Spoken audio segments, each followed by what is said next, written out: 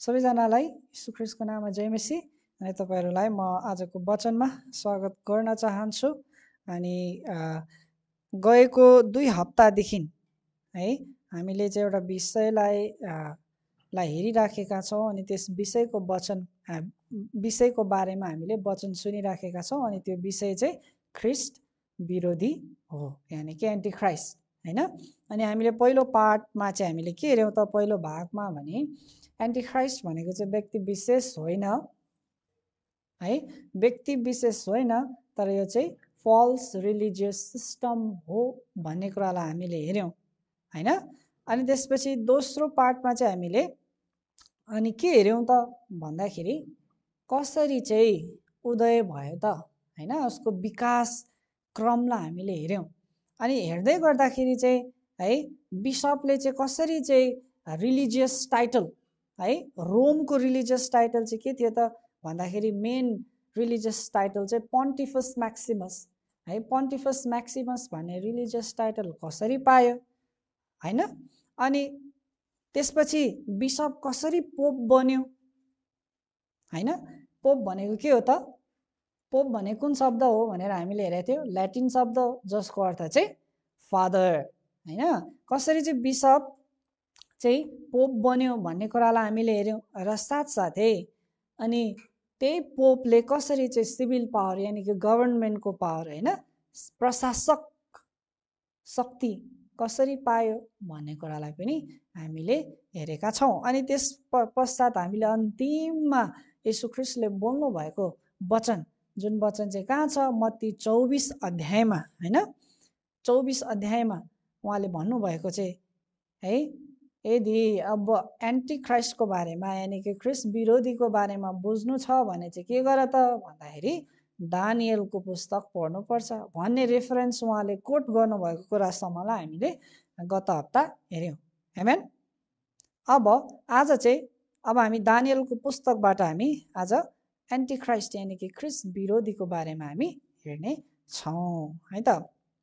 हुन्छ, दानियल 7 अध्याय तपाईहरुलाई याद हुनु पर्दछ कि हामीले बेसिक क्लासमा नै हामीले हेरिसकेका छौं। यो चाहिँ कुन टपिकमा, कुन विषयमा हामीले हेरेका थियौं त भन्दा 5th युनिभर्सल एम्पायर हो। 5th युनिभर्सल एम्पायर भन्नुको मतलब के हो त, 5औं विश्वव्यापी राज्य भन्ने विषयलाई हामीले हेर्दै गर्दाखेरि, त्यो विषयको बारेमा हामीले वचन सुन्दै गर्दाखेरि चाहिँ हामीले दानियल 7 अध्यायमा भएको करिब धेरै कुराहरूलाई हामीले पढिसकेका छौं, अध्ययन गरिसकेका छौं है।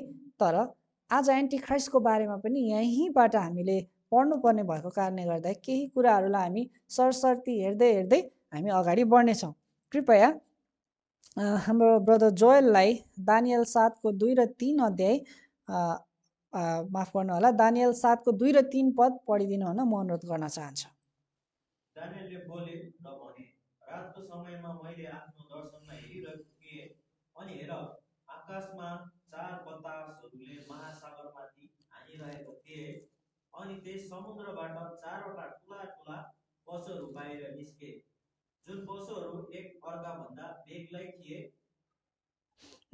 हेर्नुहोस् त, यहाँनिर दानियलले चाहिँ दर्शन देख्दै गर्दाखेरि चाहिँ यहाँ के भएको छ त भन्दा समुद्रबाट चाहिँ के भएको छ त, समुद्रबाट चाहिँ 4वटा ठूला पशु के हो, पशु बाहिर निस्किराखेको थियो।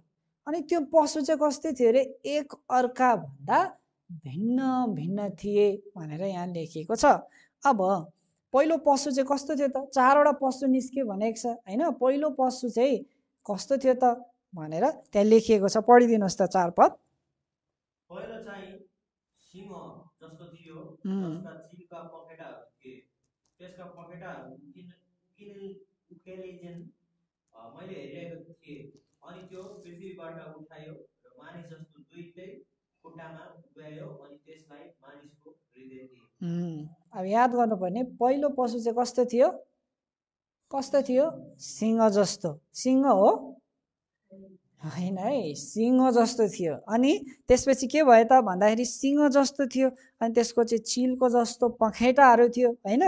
अनि त्यसपछि चाहिँ यहाँ के भनेको छ त भन्दाखेरि अनि त्यसका पखेटाहरू रे चिलको जस्तो पखेटा, पखेटाहरू चाहिँ नउखेलिउन्जेलसम्म हेर्नुहोस् है के भएको छ त, हेरिराखेको थियो होइन दानियलले। पखेटाहरू उक्लियो अनि त्यसपछि के भयो, उसलाई चाहिँ सिंह जस्तै त्यो पशुलाई चाहिँ के दियो, मानिसको हृदय दियो भनेको छ। पहिलो पशु चाहिँ कस्तो, सिंह जस्तो। अब दोस्रो पशु चाहिँ कस्तो थियो त, यहीँ लेखिएको छ, दोस्रो चाहिँ भालु जस्तो भनेर लेखिएको छ होइन। जसको मुखमा चाहिँ के थियो त, 3वटा करङहरू थियो, हड्डीहरू थियो भनेको छ हेर्नुहोस् है। र साथसाथै के गरेको छ त भन्दा एउटा हातले चाहिँ यसो उठाइएको जस्तो देखिन्थ्यो, त्यहाँ तपाईँहरूले देख्नुभयो, एकपट्टि चाहिँ उठाइएको जस्तो होइन। अनि त्यसलाई चाहिँ के भन्यो, जति मासु खान सक्छ, जति खान सक्छ खाऊ भनेर चाहिँ यहाँ 5 पदमा लेखिएको छ हेर्नुहोस् है। यो हामीले पढिसकेको कारणले गर्दाखेरि रिभिजनको लागि मात्रै। अब यो चाहिँ के भयो त, दोस्रो हो। ल अब तेस्रो कस्तो थियो त, तेस्रो कस्तो थियो भन्दाखेरि लेपर्ड जस्तो। लेपर्ड भनेको के हो, चितुवा जस्तो होइन। हेर्नुहोस् त अब यहाँ अनि हेर 6 पद हेर्नुहोस् त, त्यहाँनिर अर्को पशु चाहिँ चितुवा जस्तो थियो। कस्तो थियो, चितुवा जस्तो। अनि के थियो त, चितुवा जस्तो। अनि त्यसको हेर्नुहोस् है, त्यसको पिठ्यौमाथि चाहिँ पन्छीका 4वटा पखेटाहरू थिए। चितुवामा पनि 4वटा पखेटा होइन। अनि त्यसपछि त्यसका कतिवटा थियो त भन्दा पशुका जस्तो, अनि त्यसलाई राज्य अधिकार दियो भनेर यहाँनिर लेखिएको छ हेर्नुहोस् है। अनि त्यसको 4वटा टाउकोहरू पनि थियो। कस्तो थियो, 4वटा टाउको, चितुवा जस्तो, 4वटा पन्छीको पखेटा र साथसाथै 4वटा टाउको थियो। अनि सबै अधिकार चाहिँ उसलाई दियो भनेर भनेको छ। यो चाहिँ कुन चाहिँ तेस्रो पशु हो। अब चौथो चाहिँ कस्तो थियो त भन्दाखेरि हेर्नुहोस् त, चौथो चाहिँ एकदमै डरलाग्दो थियो अरे क्या, डरलाग्दो। पढिदिनुहोस् त ब्रदर जोल 7 र 8 बिस्तारै पढिदिनुहोस् कस्तो थियो। अब यही पशुको बारेमा चाहिँ आज हामी विस्तृतमा हेर्न जाँदैछौँ। त्यसपछि मैले राजका दर्शनहरूमा हेरिरहेको थिएँ, अनि हेर चौथो पशु चाहिँ डरलाग्दो, डर त्रास पैदा गर्ने र ज्यादा बलियो थियो। अनि त्यसका ठुला ठुला फलामका दाँतहरू थिए, त्यसले निल्थ्यो, टुक्रा टुक्रा पार्थ्यो र बाँकी भाग आफ्ना खुट्टाहरूले कुल्ची पार्थ्यो। त्यसभन्दा अघिका सबै पशुहरूभन्दा त्यो बेग्लै थियो। अनि त्यसका 10वटा सिङ थिए। यी सिङहरूको विषयमा मैले सोचिरहेको थिएँ, अनि हेर तिनको बिचमा अर्को एउटा सानो सिङ माथि उठेर आयो, जसको सामुबाट अघिका सिङहरूमध्ये 3वटा जरे समेत उखालिए। अनि हेर त्यस सिङमा मानिसका आँखा जस्ता आँखाहरू थिए र ठुला ठुला कुराहरू बोल्ने एउटा मुख थियो।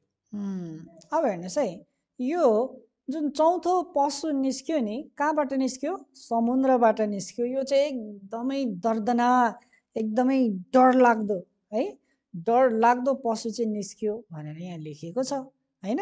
डरलाग्दो अनि एकदमै बलियो, दाँतहरू कसको थियो अरे, के को थियो दाँतहरू, फलामको थियो हो, फलामको दाँतहरू थियो भनेर भनिएको छ। दानियल 2 अध्यायमा पनि हामीले पढेका थियौँ नि, फलामको राज्य चाहिँ कसको राज्य, हेर्नुहोस् है यहाँ फेरि दाँत कसकै छ, फलामकै दाँतहरू छ। अब सुन्नुहोस् है, अनि 8 पद एकदमै हामीले याद गर्नुपर्ने।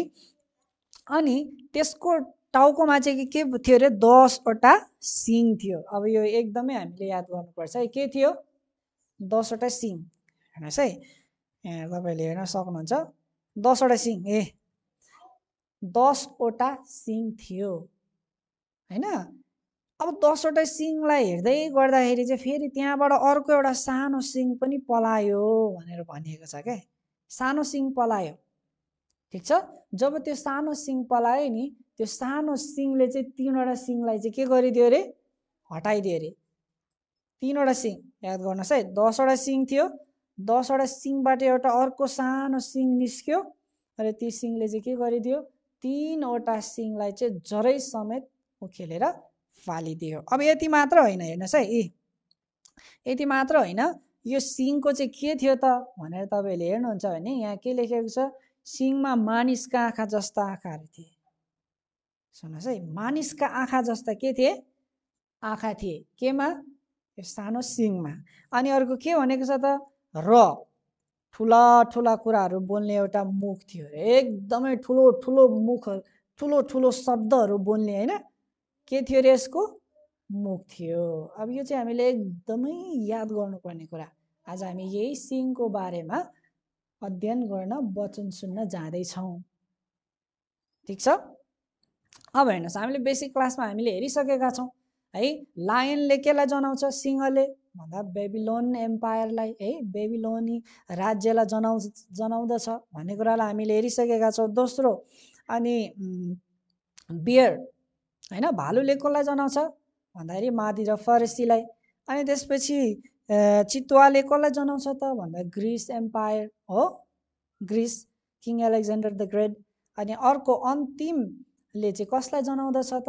भन्दाखेरि रोमन एम्पायरलाई भन्ने कुरालाई हामीले हेरिसकेका छौँ यति त हामीले पहिले नै अध्ययन गरिसकेका छौँ अब त्यो सिङको अर्थलाई चाहिँ अब हामी हेर्नेछौँ ठीक छ त्यो सिङ चाहिँ कहाँ थियो अन्तिम चौथो बिस्टमा चौथो पशुमा अनि चौथो पशु चाहिँ के हो कुन राज्य हो चौथो पशु रोमन एम्पायर भनेपछि त्यो रोमन एम्पायरबाट चाहिँ 10 वटा सिङहरू निस्केको हो के अब यसरी बुझ्नु पर्यो हामीले बुझ्दै हुनुहुन्छ 10 वटा सिङ चाहिँ कहाँबाट निस्केको रहेछ रोमन एम्पायरबाट अब त्यो 10 वटा सिङको अर्थ के हो त त्यसपछि त्यो सानो सिङ निस्केको त्यसको अर्थ के हो अब त्यसको बारेमा हामी हेर्नेछौँ ब्रदर अमरलाई म दानियल 7 को 23 र 24 पढिदिनु हुन म अनुरोध गर्न चाहन्छु 23 र 24 पद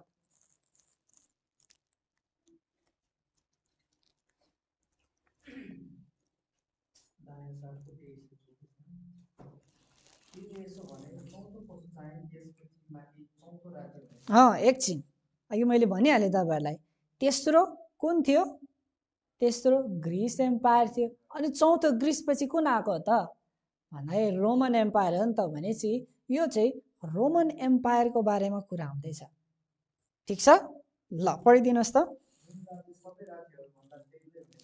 एकदम बेग्लै हुनेछ अरे हेर्नुहोस् है यो राज्य चाहिँ बेग्लै हुनेछ त्यसपछि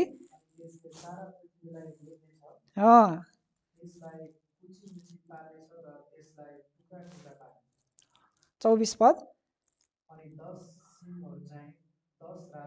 हेर्नुहोस् त 10 वटा सिङ चाहिँ के हुन रे 10 वटा राजा अब हामीले दानियलको 2 अध्यायमा हामीले के हेरेका थियौँ खुट्टामा 10 वटा औँला अनि त्यो 10 वटा औँलाले चाहिँ के कुरालाई हेरेको थियो रोमन एम्पायर चाहिँ 10 भागमा विभाजित भएको 10 किङडम्स भनेर सानो सानो राज्यहरू भनेर हामीले हेरेका थियौँ हैन र हो कि हैन हो यो 10 वटा सिङ पनि त्यही नै हो बुझ्दै हुनुहुन्छ रोमन एम्पायर टुक्रेर कतिवटा भयो सानो सानो 10 वटा राज्यहरू भयो जुन चाहिँ युरोपियन राष्ट्रहरू हो क्या युरोपियनमा अहिले पनि यी राष्ट्रहरू छन् अब कुन चाहिँ छैन त अहिले एकैछिनपछि हामी हेर्नेछौँ त्यसपछि पढिदिनुहोस् त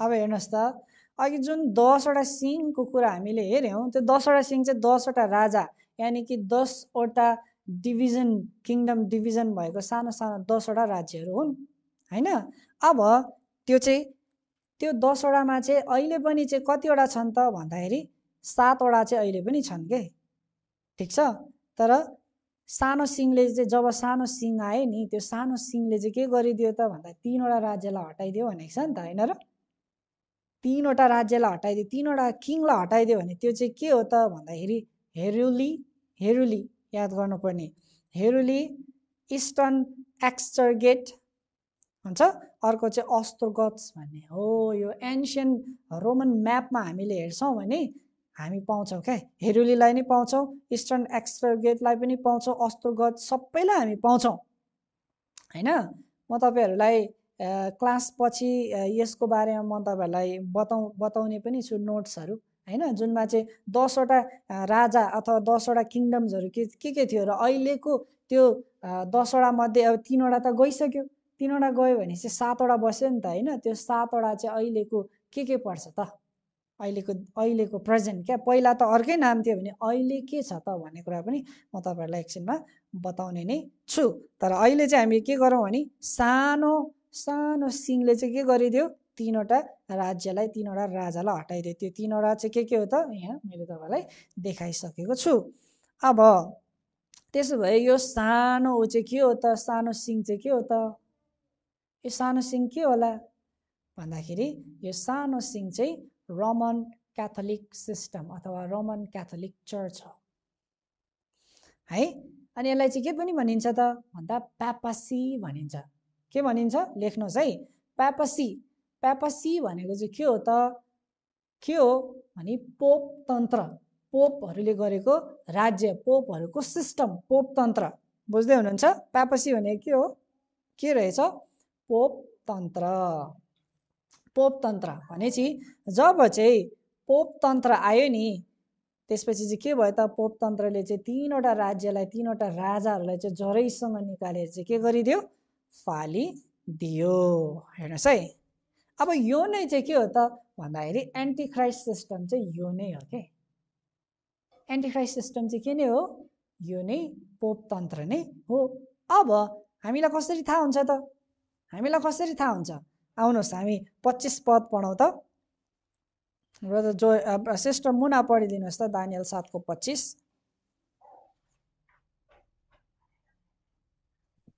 अनि त्यसले परम प्रधानको विरोधमा ठुला ठुला कुराहरू बोल्नेछ र परम प्रधानका पवित्र जनहरूलाई रगेड्नेछ अनि त्यसले समयहरू र व्यवस्था बदली गर्ने विचार गर्नेछ अनि उनीहरू समयहरू र आधा समयसम्म त्यसको हातमा सुम्पिनेछन् हेर्नुहोस् त अब यो एन्टी क्राइस्ट सिस्टमले चाहिँ के गर्छ भनेर भनेको छ त पहिलो कुरा है परम प्रभु परमेश्वरको विरुद्धमा ठुला ठुला शब्दहरू बोल्नेछन् अरे है ठुला ठुला शब्द बोल्नेछन् जस्तै हेर्नुहोस् त थेसलोनिकी 2 को 4 पद पनि पढिदिनुहोस् त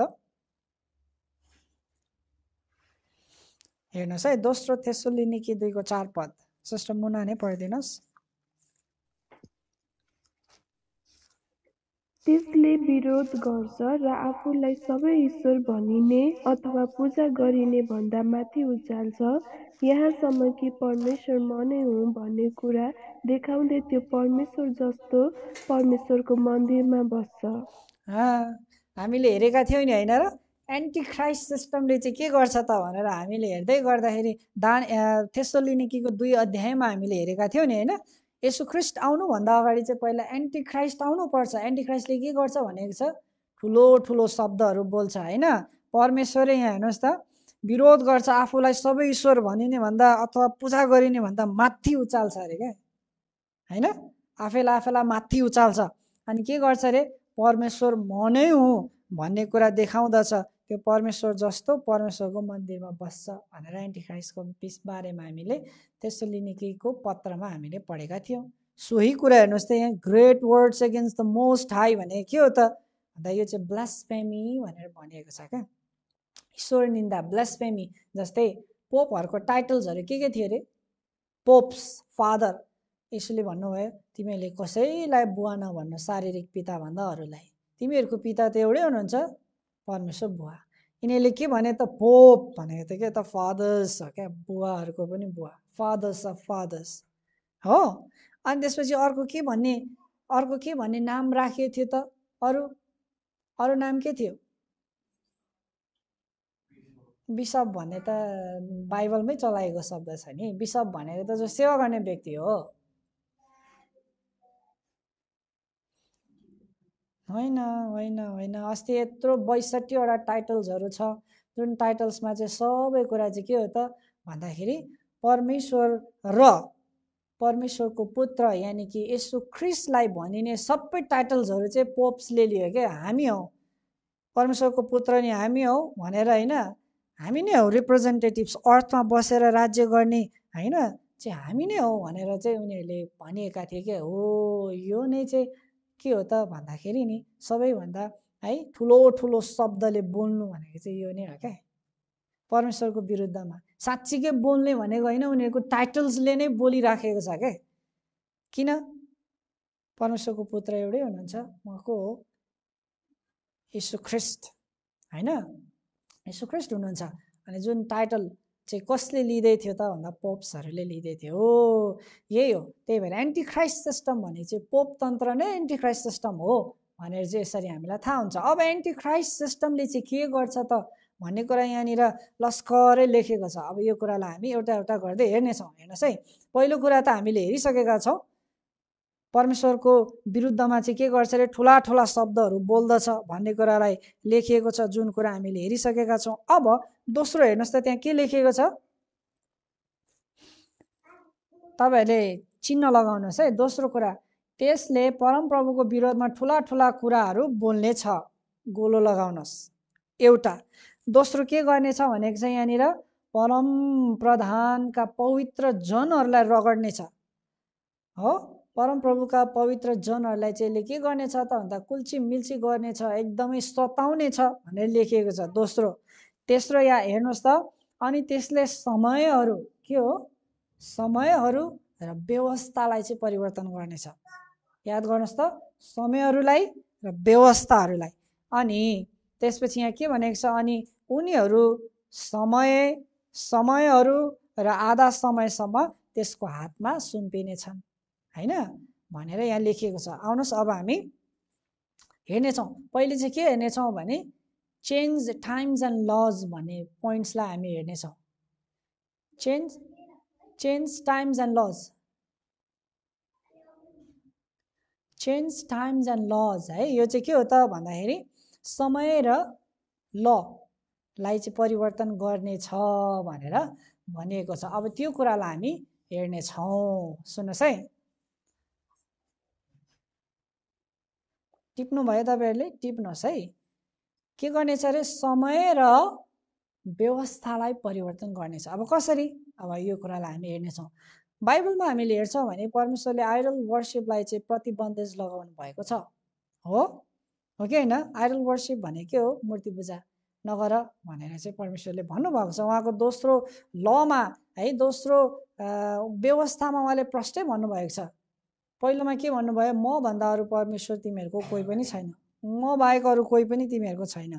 दोस्रोमा तिमीहरूले कुनै पनि आकृतिहरूलाई नपुज्नु भनेर चाहिँ उहाँले भन्नुभयो। हो, तर जब प्यापसी सिस्टम यानि कि पोप तन्त्र जब आयो नि, पोप तन्त्रमाले चाहिँ के गर्यो त भन्दा उनीहरूले चाहिँ जुन 10वटा व्यवस्थाहरू छन् नि, त्यो व्यवस्थाको दोस्रो व्यवस्था चाहिँ के हो त, दोस्रो व्यवस्था भने चाहिँ तिमीहरूले आइडल वर्सिप नगर्नु भनेर भनेको कुरामा चाहिँ के गर्यो, निकालेर फालिदियो, हटाइदियो। किन? अस्ति हामीले हेरिसक्यौँ मदर मेरी भन्दै, मदर मेरीको पुरै होइन पिक्चर बनाएर पुरै उनीहरूको फेस्टिभल्स नै हुने, यस्तो फेस्टिभल्सहरू थियो नि त, होइन? अनि सबै कुरा येशूको है अब डमी बनाएर होइन यस्तो कुराहरू गर्ने र क्यान्डल्स बाल्ने, होइन उनीहरूलाई पुज्ने गर्थ्यो नि त, होइन? अब यस्तो गर्ने भइसकेपछि त यहाँको 10वटा कमान्डमेन्टको त्यो राखेर भयो त भएन नि। यिनीहरूले के गरिदियो, निकालेर फालिदियो। यो भनेको के हो त भन्दाखेरि ल व्यवस्थालाई के गर्यो, परिवर्तन गर्यो। बुझ्दै हुनुहुन्छ? किन पोप तन्त्र नै एन्टी क्राइस्ट सिस्टम हो भनेर चाहिँ यसरी थाहा हुन्छ। अरू कसैले गरेको छैन। कसले गर्यो? पोप तन्त्रले नै के गर्यो त भन्दाखेरि यसरी व्यवस्था चाहिँ परिवर्तन गरेको छ। अब 10वटा व्यवस्था दिएको छ भन्ने कुरा त सबैलाई थाहा छैन र? अब थाहा भएपछि 9वटा राख्यो भने त मान्छेले के भन्नुभयो, 9वटा किन 9वटा, 10वटा होइन र? त्यही भएर यिनीहरूले के गरिदियो त भन्दा जुन 10औँ व्यवस्था छ नि, 10औँ व्यवस्थामा चाहिँ के थियो भने तिम्रो है छिमेकीको श्रीमतीको लोभ नगर्नु, र बाइबलमा चाहिँ बाइबलको कुरा गर्दैछु, र उसँग भएको कमाराहरू जति पनि कुराहरू छन् उनीहरूको चाहिँ के नगर्नु, लोभ नगर्नु भनेर लामो व्यवस्था दिएको छ 10औँमा। अनि त्यही 10औँलाई चाहिँ छुट्याएर चाहिँ के गरिदियो, यिनीहरूले 2टा बनाइदियो है। छिमेकीको श्रीमतीको लालचा नगर्नु पहिलो, अनि दोस्रो चाहिँ उसँग छिमेकीको भएको जति पनि कुराहरू छन् ती कुराहरूमा चाहिँ लोभ लालच नगर्नु भनेर चाहिँ 10वटा बनाइदियो क्या। यसरी चाहिँ व्यवस्था चाहिँ पोप तन्त्रले चाहिँ के गर्यो त भन्दा परिवर्तन गरायो। तपाईँले हेर्न सक्नुहुन्छ। हेर्नुहोस् त, बाइबलको 10 कमान्डमेन्ट्स यता तपाईँले हेर्न सक्नुहुन्छ र क्याथोलिक 10 कमान्डमेन्ट्स यानि कि पोप तन्त्रको तपाईँले हेर्न सक्नुहुन्छ। हेर्नुहोस् त, हो देख्नुभयो हो, यसरी चाहिँ के गरिदियो, व्यवस्था परिवर्तन गर्यो हो नि। अनि यही कुरा चाहिँ नि हामीले हेर्छौँ भने चाहिँ हाम्रो एउटा पोप हुनुहुन्थ्यो, हेर्नुहोस् है, tante ricchezze culturali anche religiose, Francis भन्ने एउटा व्यक्ति हुनुहुन्थ्यो।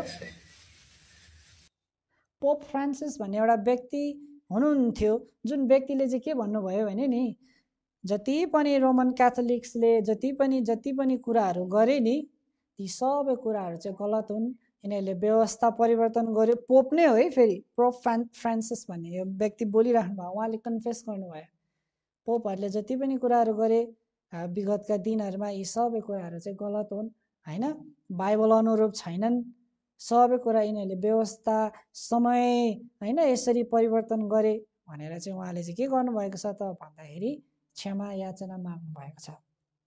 यसो तपाईँहरूले युट्युबमा पनि गएर हेर्न सक्नुहुन्छ है त। अब हेर्नुहोस्, यो चाहिँ के भयो त, व्यवस्था परिवर्तन। अब लर्ड्स मेमोरियल सपर होइन, त्योभन्दा अगाडि जब भाइ पन्टिफस म्याक्सिमस यानि कि पोप तन्त्र आउनुभन्दा अगाडि चाहिँ नि को मण्डलीहरूले चाहिँ के गर्थ्यो त भन्दा प्रभु भोज वर्षमा एकचोटि खाने गर्दथे, वर्षमा एकपटक, वन्स अ इयर होइन खाने गर्दथे। तर जब पोप तन्त्र आयो तब के भयो त, एन्टिक्राइस्ट सिस्टम जब आयो त्यसपछि चाहिँ व्यवस्था परिवर्तन गर्छ भने नि होइन हो, यहाँ पनि चाहिँ के भयो त, व्यवस्थालाई परिवर्तन गरिएको छ, बुझ्दै हुनुहुन्छ। यसरी चाहिँ व्यवस्था परिवर्तन भयो। हेर्नुहोस् है, अनि अर्को गुड फ्राइडे।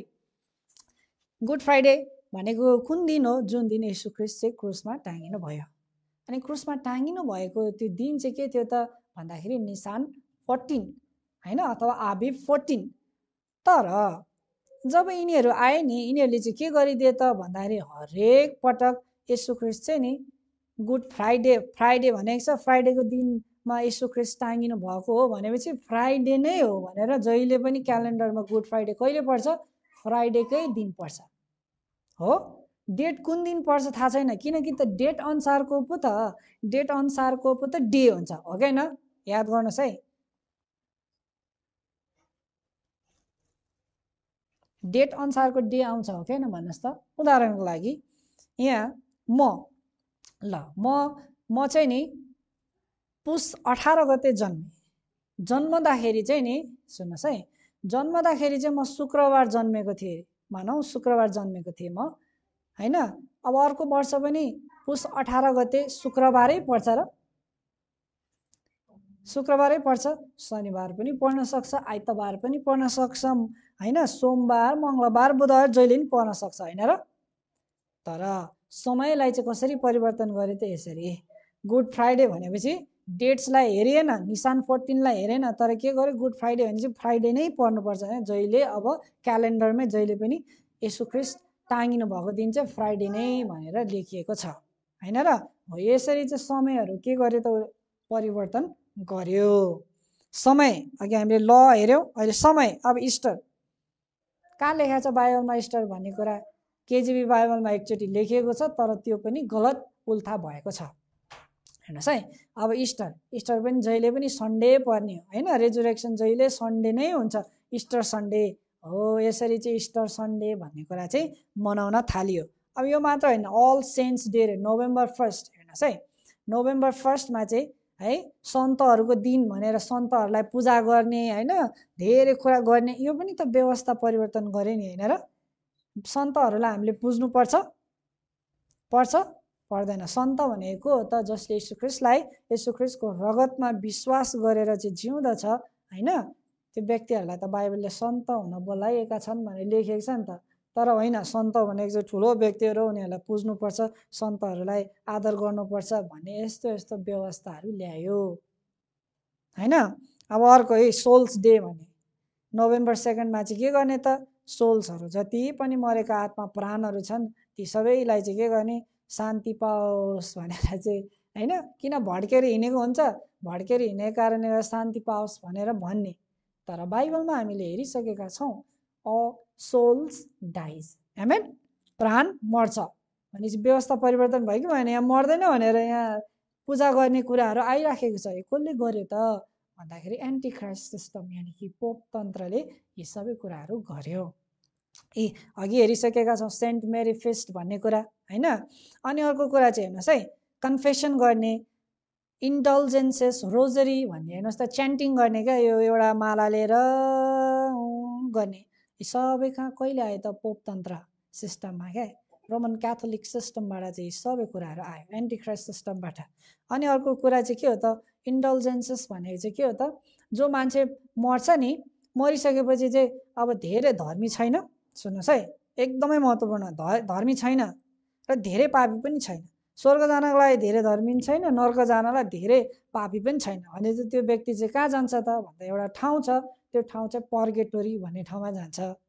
अब पर्गेटोरीबाट निक्लिनको लागि त अब के गर्नु पर्यो त भन्दा पोपलाई गएर पैसा चढाइसकेपछि, हेर्नुहोस् है, पोपको अकाउन्टमा पैसा हालिदिइसकेपछि मात्रै चाहिँ के हुन्छ? पोपले चाहिँ रिलिज गरिदिन्छ त्यो आत्मालाई र स्वर्ग पठाइदिन्छ। अब पोप रिसायो भने के हुन्छ? पोपले नर्क पठाइदिन्छ। हेर्नुहोस् त, यस्तो यस्तो सम्मका, होइन, अन्धविश्वासका कुराहरू चाहिँ कसले लिएर आयो त भन्दा एन्टी क्राइस्ट सिस्टमले लिएर आयो। अनि कन्फेसन, बाइबलमा के भन्छ? यदि परमेश्वरलाई हामीले कन्फेस गर्छौँ भने चाहिँ, होइन, उहाँको रगतमा पुत्रद्वारा चाहिँ हामीलाई क्षमा गर्नुहुन्छ। तर त्यो पुत्र त को हो त? पोप हो नि त। अब पोपलाई चाहिँ कन्फेस गर्नुपर्छ। पोपलाई जब भन्यो, पोपले क्षमा गर्यो भने पाप क्षमा हुन्छ, नत्र भने हुँदैन भने चाहिँ यस्तो यस्तो व्यवस्थाहरू चाहिँ के गर्यो त? परमेश्वरको व्यवस्था चाहिँ परिवर्तन गर्यो। बुझ्दै हुनुहुन्छ? अब अर्को दोस्रोमा हामीले के हेऱ्यौँ? सन्तहरूलाई रगड्ने छ भनेर लेखिएको छ नि, होइन, कुल्ची मिल्ची गर्ने छ भनेको छ। अब बाइबल पहिला चाहिँ ल्याटिन शब्दमा थियो, होइन, पुरानो करार ग्रिकमा थियो। अब जुन व्यक्तिले चाहिँ नि बाइबललाई उल्था गर्ने प्रयास गर्यो, होइन, त्यो व्यक्तिहरूलाई चाहिँ के गरिन्थ्यो त भन्दाखेरि जिउँदै जलाएर मारिन्थ्यो। सन्तहरूलाई के गर्यो त भन्दाखेरि सन्तहरूलाई के गर्ने? सताइएको के, कुल्ची मिल्ची गर्ने छ। कसले? Anti Christ system. अनि हिस्ट्रीमा हामीले हेर्छौँ भने कसले गर्यो? पोप तन्त्रले गर्यो। बुझ्दै हुनुहुन्छ? ल, अब होली इन्क्विजिसन भन्ने, तिनीहरूले जे लेखेको छ नि त्योभन्दा बाहिरको कुरा चाहिँ विश्वास गर्छ भन्यो भने चाहिँ के गर्ने? सिधै लग्ने, सकाइदिने, मारिदिने, फाँसी दिइदिने, होइन, नराम्रो कुराहरू गरिदिने, टर्चर दिने। जे उनीहरूले भन्छ त्योभन्दा बाहिरको कुरा विश्वास गर्नै नहुने के। पोपहरूले जे भन्छ अरूले विश्वास गरेर नमिल्ने। फेरि सबैको हातमा पहुँचमा बाइबल थिएन पनि के त्यो समयमा। यसै कारणले गर्दाखेरि रोमन क्याथोलिक साथीहरूलाई गएर सोध्नु भयो भने उनीहरूको हातमा बाइबल हुँदैन, पढ्दैन, तर जे पढाइन्छ त्यही कुरा मात्रै हो, जे कुरा पढाइन्छ त्यही कुरा मात्रै हो, त्योभन्दा अरू कुरा हुँदैन। त्यस्तै यहाँ पनि के भयो? अन्य कुरा विश्वास गर्छ भने सताइन्थ्यो। अब हेर्नुहोस् त, विभिन्न टर्चर्सहरू दिइन्थे यसरी, तपाईँले देख्न सक्नुहुन्छ। त्यो है कोर्राले हान्ने, होइन, पिट्ने, कुट्ने, है। अब हेर्नुहोस् यहाँनिर दाँत निकालिदिने, होइन, तपाईँले हेर्न सक्नुहुन्छ। जिब्रोमा किलाले घोप्दिने, आँखा निकालिदिने, दाँतहरू निकालिदिने, जिब्रो निकालिदिने। त्यसपछि तातो तातो कुराहरू, होइन, पाल भएको ठाउँहरूबाट घुसाइदिने, जस्तै अब सिलाबर पगालेर, होइन, ओहरू अरू कुराहरू मुखमा हालिदिने, यस्तो यस्तो कुराहरू गर्थे क्या। जसले चाहिँ के गर्थ्यो? उनीहरूको विरोधमा सन्तहरू उभिन्थ्यो नि, तिनीहरूलाई चाहिँ के गर्थ्यो? यसरी मारिन्थ्यो।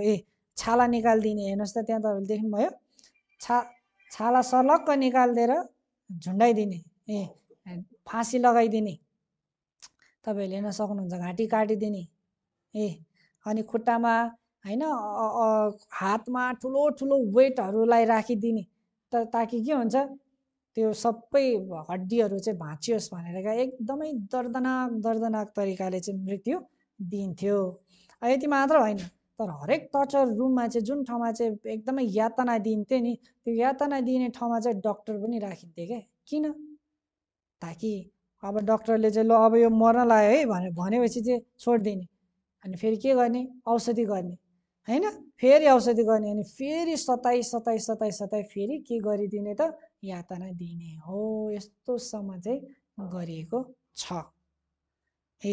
पुरै है म्यासाकर भनेको के हो त, सबैलाई तहस नहसै गरिदिने हो। विभिन्न विभिन्न विभिन्न अनि त्यो समयमा चाहिँ के भएको थियो त भन्दा धेरैजना मानिसहरूले चाहिँ प्रभुमा है गीत गाउँदै कुन गीत, सब थोक दिन्छु म हैन भन्दै उनीहरूले चाहिँ आफ्नो अन्तिम घडीमा चाहिँ उनीहरूले आफ्नो प्राण त्यागेको घटना पनि है हिस्ट्रीमा हामीले हेर्न सक्दछौँ। अनि ती सबै कुराहरूमा चाहिँ के गरे, अघि नै पनि मैले तपाईँहरूलाई भनिसकेँ, पोपले चाहिँ के गरे त, जति पनि कुराहरू गरे पोपले, विगतका पोपहरूले यी सबै कुराहरू चाहिँ गलत कुरा गरे भनेर चाहिँ यहाँनिर क्षमा याचना मागेको, कन्फेसन गरेको कुरा पनि हामीले देख्न पाउँदछौँ। यो चाहिँ के थियो, सेन्ट्सहरूलाई कुल्ची मिल्ची गर्नेछ। पहिलो के हेऱ्यौँ हामीले, परमेश्वरको विरुद्धमा ठुलो ठुलो शब्दहरू बोल्नेछ हेऱ्यौँ। दोस्रो के कुरालाई हेऱ्यौँ, समय र व्यवस्थालाई परिवर्तन गर्नेछ हो। तेस्रो के हेऱ्यौँ हामीले, परमेश्वरको जनहरूलाई कुल्ची मिल्ची गर्नेछ, रगड्नेछ भन्ने कुरालाई हेऱ्यौँ। अब चौथोलाई अब हामी हेर्नेछौँ, त्यहाँ चाहिँ के लेखिएको छ त भन्दाखेरि, अब हेर्नुहोस् त त्यहाँनिर, अनि उनीहरू समयहरू र आधा समयसम्म त्यसको हातमा सुम्पिनेछन्। समयहरू र आधा समयसम्म। अब यो चाहिँ अलिकति बुझ्न अलिकति अप्ठ्यारो छ, तर म सरल भाषामा तपाईँहरूलाई बताउँछु। बाइबलमा यो समय भनेर लेखिएको चाहिँ 1 वर्ष हो। लेख्नुहोस् है, समय भनेर लेखिएको 1 वर्ष हो, समयहरू भनेर लेखिएको 2 वर्ष हो। बुझ्दै हुनुहुन्छ, कति वर्ष भयो? समय भनेको 1 वर्ष हो, अङ्ग्रेजीमा टाइम भनेको छ, अनि टाइम्स भनेर भनेको चाहिँ समयहरू भनेको चाहिँ 2 वर्ष हो भयो। अब त्यसपछि के भनेको छ, र आधा समयहरू भनेको छ कि आधा समय भनेको छ। आधा समय भनेको के हो त, 1 को आधा भनेको नि त हो। 1 को आधा भने चाहिँ के भयो, समय 1 वर्ष 1, समयहरू 2 वर्ष 2, टोटल 3 वर्ष भयो। र 1 समय भनेको एउटाको पनि आधा भनेको 3.5 वर्ष भयो। 3.5 वर्ष भनेर भनेको हो। तपाईँहरूले बाइबल हाम्रो यो एनबिएस बाइबल यानि कि एनएनआरबी बाइबल तपाईँहरूले हेर्नुभयो भने त्यहाँ 3.5 वर्ष नै लेखिएको छ। तर यो केजिबी ट्रान्सलेसनको बाइबलहरूमा चाहिँ यही समयहरू र आधा समय भनेर लेखिएको छ। बुझ्नुभयो? भनेपछि 3.5 वर्षसम्म चाहिँ नि, सुन्नुहोस् है, 3.5 वर्षसम्म चाहिँ के गर्ने छ त भन्दाखेरि, 3.5 वर्षसम्म चाहिँ के गर्ने छ अरे, उसले उसको हातमा एन्टिक्राइस्ट सिस्टममा चाहिँ सुम्पिने छ भनेर भनिएको छ हो।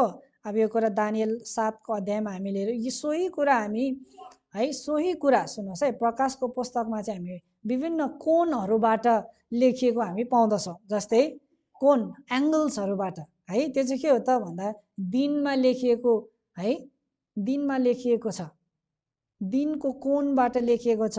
अर्को चाहिँ के छ भन्दाखेरि महिनाको कोणबाट लेखिएको छ।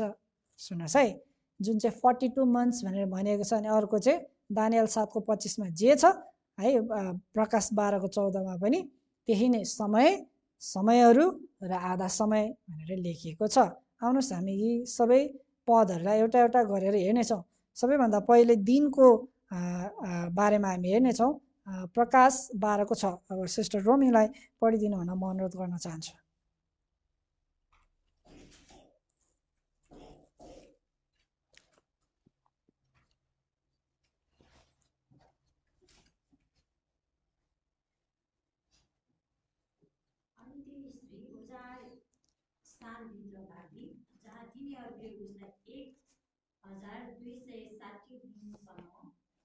पालन पोषण गरौँ भनेर यहाँ परमेश्वरद्वारा तयार पारिएको एउटा ठाउँ रहेछ। 1000 कति? 1260 दिन।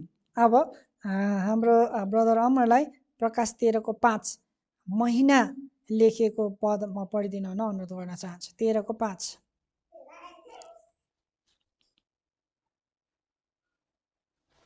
अनि त्यसलाई ठुला ठुला कुराहरू र ईश्वर क्रियाहरू गर्ने मुख दियो अनि त्यसलाई 42 महिनासम्म काम गर्ने अधिकार। कति 42 महिना। हेर्नुहोस् है, जुन दानियलको 7को 25मा उल्लेख गरिएको छ नि 3.5 वर्ष, त्यही नै कुरा हो क्या यहाँ दिएको, त्यही नै हो। तर फरक फरक कोणबाट चाहिँ यहाँ लेखिएको छ दिन र महिना। अब यो फरक फरक कोणबाट लेखिएको हो भनेर हामीलाई कसरी थाहा हुन्छ त? यो पनि त बुझ्नु पर्यो, भनेर मात्र हुँदैन, बुझ्नु पर्यो नि, होइन? लेखिएकै हो भन्ने कुरा हामीले पुष्टि गर्न जरुरी छ। अब हेर्नुहोस् है, 1260 दिनलाई 42 महिना, महिनाले 42 महिना हो नि, महिनाले हामीले भाग गर्यो भने चाहिँ के हुन्छ त भन्दा, महिनाले भाग गर्दाखेरि के हुन्छ? पुरा महिना 42 महिनाले भाग गर्दै गर्दा एक महिनामा कति दिन हुन्छ भन्ने कुरा आउँछ नि, आउँदैन र? आउँछ। 42-60 किन? यो भनेको एउटै हो भनेपछि त आउनु पर्यो नि त। त्यस भए 1260 दिनलाई 42 महिनाले हामीले भागा गर्छौँ भने चाहिँ 30 दिन आउँछ क्या बाइबल, 30 दिन। अब हेर्नुहोस् है, यो 30 दिन चाहिँ के हो त भन्दाखेरि हाम्रो महिनाको त हाम्रो हेर्छ भने नेपाली महिनामा 29 दिन पनि हुन्छ, 28 दिन पनि हुन्छ, 31 दिन पनि हुन्छ, 32 दिन पनि हुन्छ, हो नि, होइन? हो, सही हो। तर बिब्लिकल क्यालेन्डर अनुसार, बाइबलीय क्यालेन्डर अनुसार चाहिँ हेर्ने हो भने महिनाको 30 दिन मात्रै हुन्छ। यो चाहिँ बिब्लिकल है। जुन कुनै पनि उल्था गर्ने चाहिँ कहाँबाट गर्नुपर्छ? बाइबलैबाट नि, होइन र? हामीले हाम्रो कुराहरूबाट उल्था गरेर हुन्छ र? हुँदैन नि त। तर बाइबलैबाट गरिनुपर्छ। अब 30 दिन हेर्नुहोस् है, 30 दिन महिनाको कति? 30 दिन। अब वर्षमा कति महिना हुन्छ? 12।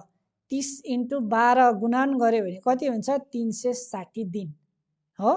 360 दिन हुन्छ, 12 त्यहाँ 36, 360 दिन भनेपछि वर्षमा बाइबलको चाहिँ 360 दिन हुन्छ according to the Bible, biblical calendar अनुसार। न त अनि हाम्रो त कति दिन हुन्छ? 365 दिन हुन्छ नि त। यो चाहिँ सोलर क्यालेन्डरमा 365 दिन हुन्छ, लुनार क्यालेन्डरमा 360 समथिङ कम हुन्छ क्या। भनेपछि हाम्रो न त यो सोलर क्यालेन्डरको कुरा हुँदैछ न त लुनार क्यालेन्डर, यो चाहिँ के हो त? बिब्लिकल क्यालेन्डर अनुसार। बुझ्दै हुनुहुन्छ हजुर? ल, अब 360 दिन आयो। अघि हामीले हेऱ्यौँ समयहरू र आधा समय भनेको 3.5 वर्ष हो। त्यसो भए महिनामा कति दिन, वर्षमा कति दिन हुने रहेछ? 360 दिन हुन्छ भने 3.5 वर्षमा कति दिन हुन्छ त? हिसाब लाउँदाखेरि कति आयो? 1260। त्यसो भए 1260 दिन भनेको 42 महिना भनेको र सुन्नुहोस् है, 42 महिना र 3.5 वर्ष भनेको सबै एउटै हो। तर फरक दृष्टिकोणबाट, फरक एङ्गल्स, कोणबाट चाहिँ बताइएको हो। ठिक छ, बुझ्नुभयो? ल, अब त्यसो भए के भनेपछि त अब 1260 दिन आयो हो नि त, होइन र? सुन्नुहोस् त, 3.5 वर्ष भनेको त के हो त? 1260 दिन हो नि, 1260 दिन। अब के त्यसो भए एन्टिक्राइस्ट सिस्टमले 1260 दिन मात्रै राज्य गर्यो हो? 1260 दिन मात्र होइन। किन होइन? किनभने फेरि अब बाइबलमा हामीले हेर्छौँ भने अगमवक्ताको लागि चाहिँ एक दिन चाहिँ कति हो त? 1 वर्ष हो नि त, होइन र? अगमवक्ताको लागि कति हो? एक दिन 1 वर्ष हो। अब जुन कुरा इजिकेल 4को 6 होइन, त्यसपछि के अरे नम्बर्स गन्ती 14को 15मा चाहिँ प्रष्टै लेखिएको छ क्या, तिमीहरूको लागि एक दिन चाहिँ 1 वर्ष स्वरूप हुनेछ। पढिदिनुहोस् त इजिकेल 4को 6, सिस्टर मुना पढिदिनुहोस् त। इजिकेल 4को 6 कोट गरेर राख्नुहोस् है, नम्बर्स 14को 15 पनि।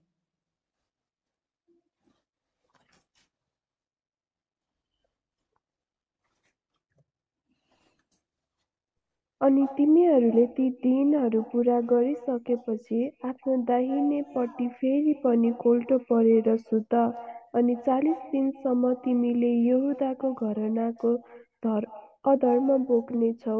1 वर्षका निम्ति मैले तिम्रा निम्ति 1 दिन ठहराएको छु। 1 वर्ष तिम्रो निम्ति 1 दिन ठहराएको छु भनेपछि 40 वर्ष हो। इजरायलीहरू कति वर्षसम्म मरुभूमिमा हिँडे रे? 40 वर्ष। त्यो पनि त्यही हो, गन्तीकै पुस्तकमा लेखिएको छ, तिमीहरूको अधर्मको कारणले गर्दा चाहिँ 1 दिन तिमीहरू 1 वर्ष हुनेछ। त्यही भएको 40 दिनसम्म त्यो गरेको कारणले 40 वर्ष अब तिमीहरू के गर्नुपर्छ? तिमीहरू अब त्यही है उसमै डेजर्टमा चाहिँ तिमीहरू घुम्नुपर्छ भनेर चाहिँ भन्नुभएको हो क्या। त्यसो भए 1 दिन अगमवक्ताको लागि चाहिँ 1 वर्ष हो। त्यसो भए 1260 दिन भनेको चाहिँ कति हो त? 1260 वर्ष हो। 3.5 वर्ष भनेर जुन दिएको पिरियड चाहिँ एन्टिख्राइस्टले राज्य गर्ने पिरियड चाहिँ कति रहेछ त भन्दा 1260 वर्ष। अब 1260 वर्ष भने त कहिले सुरु भयो त 1260 वर्ष र कहिले खतम भयो यो पनि त बुझ्नु पर्यो हामीले, हैन र? हो कि हैन? ल अब कहिले सुरु भयो त यो कुरा हामी बुझ्नेछौँ। कृपया दानियलकै पुस्तकमा फर्केर जानुहोस् र 24 पद पढिदिनुहोस् त। 7 को 24 ब्रदर जोएल पढिदिनुहोस् त। 7 को 24 हजुर। अनि 10 सिंहहरू चाहिँ 10 राजाहरू हुन् जो त्यस राज्यबाट उठ्नेछन् अनि तिनीहरूपछि अर्को उठ्नेछ अनि त्यो चाहिँ अधिकारहरूभन्दा बेग्लै हुनेछ अनि त्यसले तीनजना राजालाई बस्न पार्नेछ। हो, गोलो लाउनुहोस्। त्यसले के गर्नेछ अरे? 3 जना राजालाई बस्न पार्नेछ। कसले? सानो सिंहको कुरा होइन र यो? सानो सिंह नै चाहिँ के हो त? एन्टिख्राइस्ट सिस्टम हो, यो पोप तन्त्र हो। अब हेर्नुहोस्, 3 वटा राजालाई बसमा कहिले पारे त? त्यसपछि पावरमा आएको हो नि त। त्यो हेऱ्यौँ भने हिस्ट्रीमा हामीले हेर्छौँ भने 539 AD इस्वी सम्बत 539मा चाहिँ त्यो 3 वटा उसलाई चाहिँ अथवा अन्तिम राजालाई चाहिँ उसले के गर्यो त भन्दा बसमा लिए क्या। जुन समयमा चाहिँ उसले कुन टाइटल पाएको थियो त? कुन टाइटल पायो? जस्टिनियन एम्पररबाट चाहिँ पोन्टिफस म्याक्सिमस भन्ने टाइटल पायो क्या। त्यो चाहिँ अब धर्मगुरुहरूको चाहिँ महान चाहिँ तिमी हौ भनेर चाहिँ बिसपले चाहिँ के पायो? टाइटल पायो। पोप भन्ने टाइटल पायो र पोन्टिफस म्याक्सिमस भन्ने टाइटल पायो। त्यस पश्चात चाहिँ के गर्यो उसले?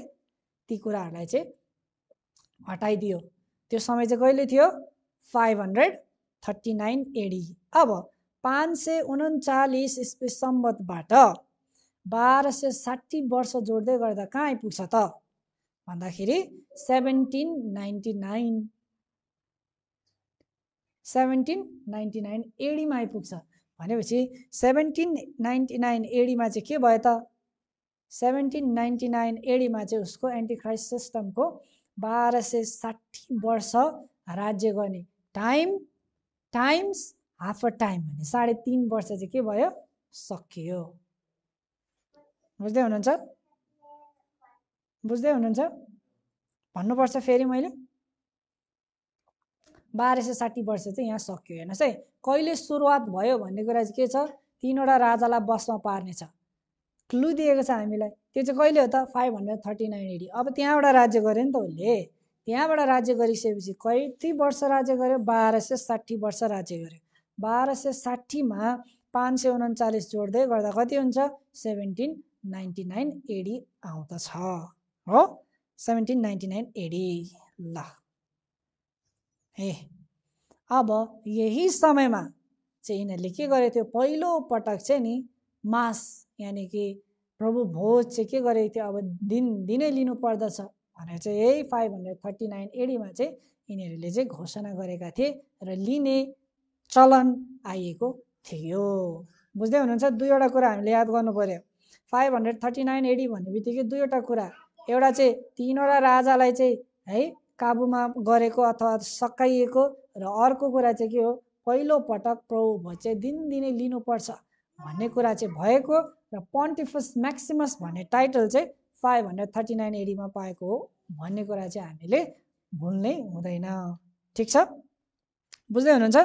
अब 1799 चाहिँ के भयो त, कसरी चाहिँ एन्टिक्राइस्ट सिस्टम सक्यो त?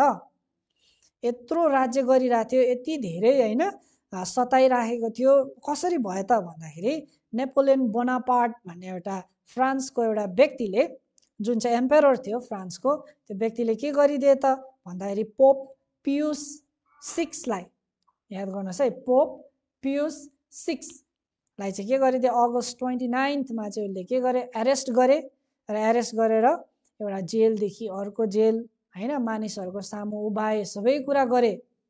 त्योभन्दा अगाडि त के थियो भने पोपले बायाँ हात कसैलाई देखाइदियो भने के हुन्छ, सिधै नर्कमा डाइरेक्ट गइहाल्छ, सिधै जान्छ।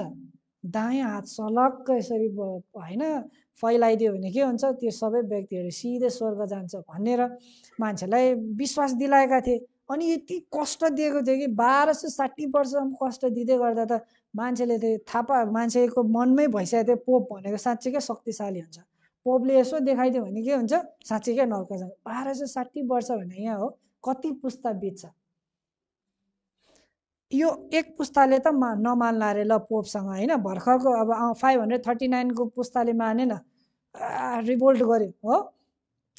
500 त्यसपछि अर्को पुस्ता जन्मियो होला, त्यतिन्जेलसम्म त केही न केही मान्ने भइसकेको हुन्छ क्या। अर्को पुस्ता जन्मिँदा त अब ब्लाइन्डै भइसकेको हुन्छ, हो साँच्चीकै चाहिँ जे भनेछ पोपले त्यही नै हो। 1260 वर्षसम्म राज्य गर्दै गर्दा यही विश्वास थियो। तर नेपोलियन बोनापार्टले त्यस्तो एरेस्ट गरेर सबै कुरा होइन मान्छेको अगाडि लिएर गएर होइन ऊ चाहिँ एकदमै उथल पुथल पारिदिइसकेपछि त सबैले थाहा पायो, ए पोपले भनेको त जुन शक्ति छ भनेको त छैन पो रहेछ। नेपोलियन बोनापार्टलाई नि यसो हात हलाइदिएको ऊ पनि त नर्क गइहाल्थ्यो नि होइन र भन्ने कुरा मानिस सबैले बुझ्यो क्या। अब ए छैन रहेछ हो। 1799 मा जुन यिनीहरूले राज्य गरिरहेको थियो नि, त्यो राज्य चाहिँ त्यसपछि के भयो त, खतम भयो क्या। पोप पावरमा थियो नि त, त्यो पावर चाहिँ यिनीहरूको के भयो, सकियो, जुन चाहिँ दानियल 7:25 मा लेखिएको छ। अब सोही कुरा हेर्नुहोस् है, सोही कुरा एन्टिक्राइस्ट सिस्टमकै बारेमा दानियल 13 अध्यायमा पनि यहाँ उल्लेखित गरिएको छ क्या, प्रकाशको पुस्तकमा। मैले दानियल भने अघि, दानियल होइन, प्रकाश 13 अध्यायमा पनि सोही एन्टिक्राइस्टको सिस्टमको बारेमा लेखिएको छ। अब यो पनि हामी अध्ययन गर्नेछौँ। कृपया सिस्टर रोमी पढिदिनुहोस् त 13:1।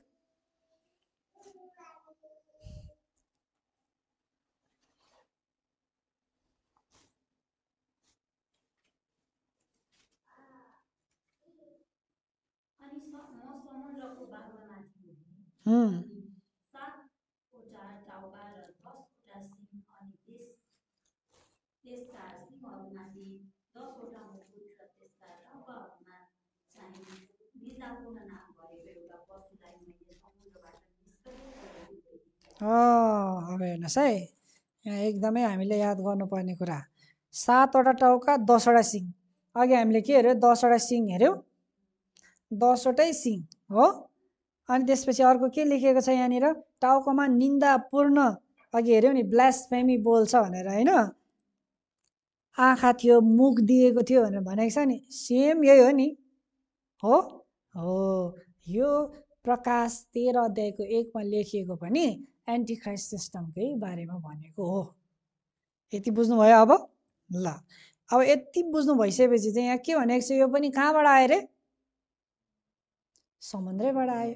समुद्र भने के हो त, समुद्र भने के हो, अहिले हामी अर्थ हेर्नेछौँ। प्रकाश 13 को 2 पद पनि पढिदिनुहोस् त अब। अनि मैले देखेको त्यो पशु चितुवा जस्तो थियो, त्यसका खुट्टाहरू भालु जस्ता थिए। एकछिन, के थियो रे, पशु कस्तो थियो, चितुवा जस्तो थियो। चितुवा होइन, दानियलकै पुस्तकमा पनि अघि पढे होइन र हामीले 7 अध्यायमा, चितुवा जस्तो। अनि पढिदिनुहोस् फेरि। अनि त्यसका खुट्टाहरू भालुका जस्ता थिए, खुट्टा भालुको जस्तो, र त्यसका मुख सिंहको मुख जस्तो थियो। अनि त्यस अजिङ्गरले त्यसलाई आफ्नो शक्ति र आफ्नो सिंहासन र ठुलो अधिकार दियो। अब यहाँ हामीले अलिकति याद गर्नुपर्ने कुरा चाहिँ हेर्नुहोस् है, के थियो अरे भन्दा शरीर चाहिँ लेपर्डको जस्तो थियो अरे, हो नि शरीर लेपर्डको जस्तो र खुट्टा भालुको जस्तो देख्नुभयो तपाईँहरूले भालुको जस्तो खुट्टा अनि मुख चाहिँ सिंहको जस्तो हैन अनि कसले चाहिँ सबै अधिकार र अधिकारहरू दियो रे अजिङ्गरले दियो सुन्नुहोस् है कसले दियो अजिङ्गरले दियो है अब यही विषयमा अब हामीले हेर्छौँ भने समुद्रले केलाई जनाउँदछ त प्रकाश 17 को 15 मा हामीले हेर्छौँ भने त्यो चाहिँ मानिस जाति भाषाहरू भनेर लेखिएको छ क्या अनि यो बिस्ट यो प्यापसी कहाँबाट आयो त मानिसहरूबाटै उत्पन्न भएको हो अब हेर्नुहोस् है अनि जुन टाउकोहरू देख्नुभयो 10वटा हैन सिङ यो सबै सिङ के हो त दानियल 7 अध्यायमा जुन प्यापसी सिस्टममा हामीले देखेको थियो सोही कुरा हो भनेपछि यसले प्यापसीलाई जनाउँदछ अब अर्को याद गर्नुपर्ने कुरा हामीले दानियल 7 अध्यायमा हेर्यौँ हामीले के हेर्यौँ सिंहले कसलाई जनाउँछ बेबिलोनलाई हो अनि भालुले कसलाई जनाउँछ मिडो पर्सियालाई अनि चितुवाले कसलाई जनाउँछ ग्रिसलाई भनेर हामीले हेर्यौँ नि त हैन हो यो प्यापसी सिस्टममा चाहिँ यी सबै तीनैवटाको कम्बो रहेछ क्या